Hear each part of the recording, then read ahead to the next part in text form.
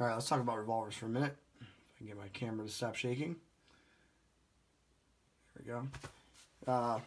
So this is my Smith & Wesson Model 19-5. It's one of the K-frames. The 19.5 was made 1982 to 1988. And basically all they did from the 19.4 was they eliminated the cylinder counter bore, and then they removed the pin barrel also.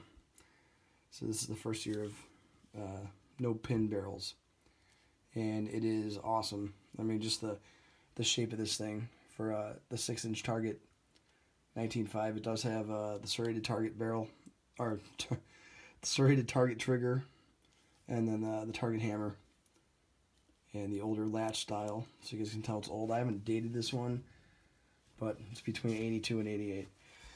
I mean, altogether, the Model 19s, they were made from 1957. The first one came out, and they stopped production in 1999. And they started coming out with the Model 19 again, maybe for their Centennial series or something in 2014. But this is also the wood gripped square butt, the blued carbon steel. You can also get this in polished stainless, and it does have the adjustable rear sight and the sight picture on it. It's pretty nice. It's very accurate, especially for longer ranges. It's a really nice, fun gun, and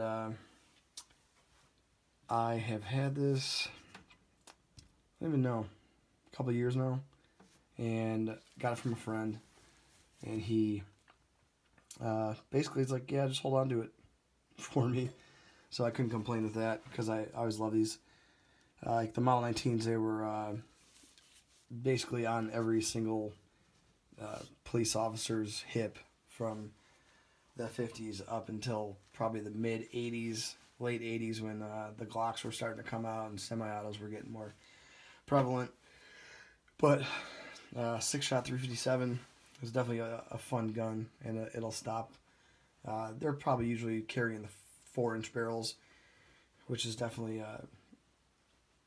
probably something you would want to stick with for a duty carry gun. This is more of a fun target gun, especially the 6-inch barrel. You're not going to really conceal this like a little J frame, but man, the thing's light too. And well, just to compare to the 44 Magnum end frame, but do a little size comparison. The cylinders, you're going to get obviously a pretty big difference in thickness, and the frames themselves, you can see the end frame's longer.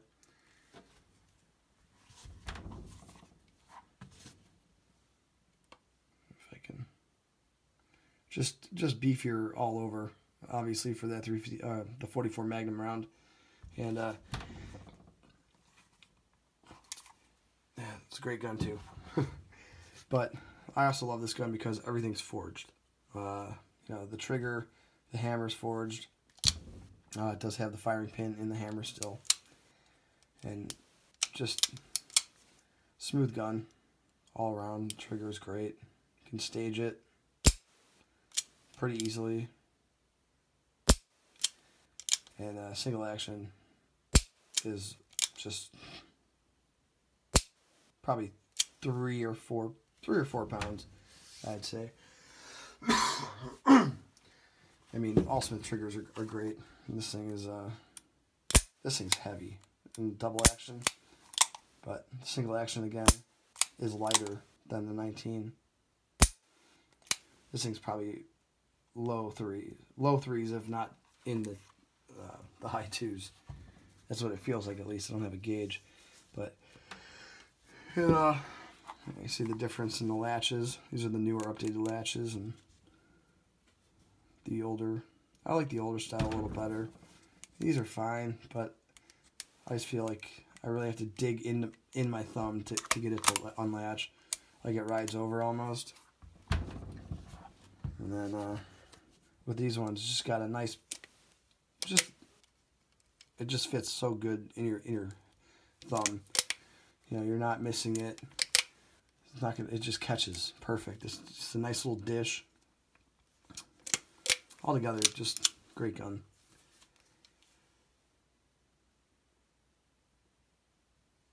Yeah, the bluing on it's amazing. Still, it has not been reblued. It's all original condition. Have a couple chips here. I don't know from what, or it's almost white paint, but it does have a little bit of a nick on it. But I like the square grip, but it's not my favorite grip. But I'm not going to change them out or anything like I did with these. I mean, this thing's my backcountry gun, so the whole grips are great on it. And that thing used to bite like crazy. But also, we'll do the J frame. This is the M&P 340, the scandium frame. This thing is insanely light. I'll do a video on this soon. I actually just picked this up yesterday. Little 5-shot 357. And trigger's really heavy also on it. I'll break it in, but you can stage it decently easy. But yeah, I guess that would be about right. So the K-frame's a little longer, and they seem, yeah, the J's just a little smaller in the front of it, but it's not a crazy amount. Maybe just, yeah, just a little longer. But you're getting 6 shots versus 5 shots. Cylinder's just a hair smaller. You know, you can see maybe a little bit difference, but I mean, you know, you can definitely tell the difference between that. But yeah, this is gonna be an interesting gun. This thing's 13.8 ounces, and definitely gonna shoot full load 357s out of it. I've shot J frames with full loads before, and yeah, they're a pain, but they're not awful. You shoot them enough, you'll get used to them. And then I love the sights on this thing. They're the big dots, and it's got a nice U cut in the back, and definitely the best J frame sight I've ever seen, and comes on target really nice and easy. But we'll deal with that later. Alright, well, just wanted to show this, guys, and get this video out of the way, kind of.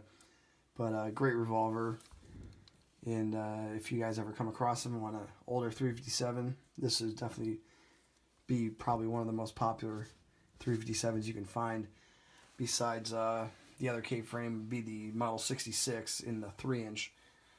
But if you can find one of those, let me know, because they're pretty hard to find, and if they are, they're really expensive. They only made them for I think 1970 to 1976 or 78. Not a huge run on them, but that's something I'm definitely trying to hunt down if my pocketbook's okay.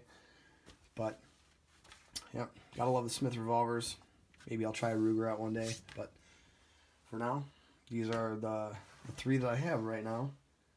And I've had some old Model 36 Chief Specials with the flat latches, and those are always fun, but they're just heavy. They're so heavy.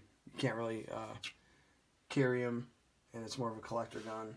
But I like carrying all my stuff and shooting it usually, except for this thing. I barely shoot this.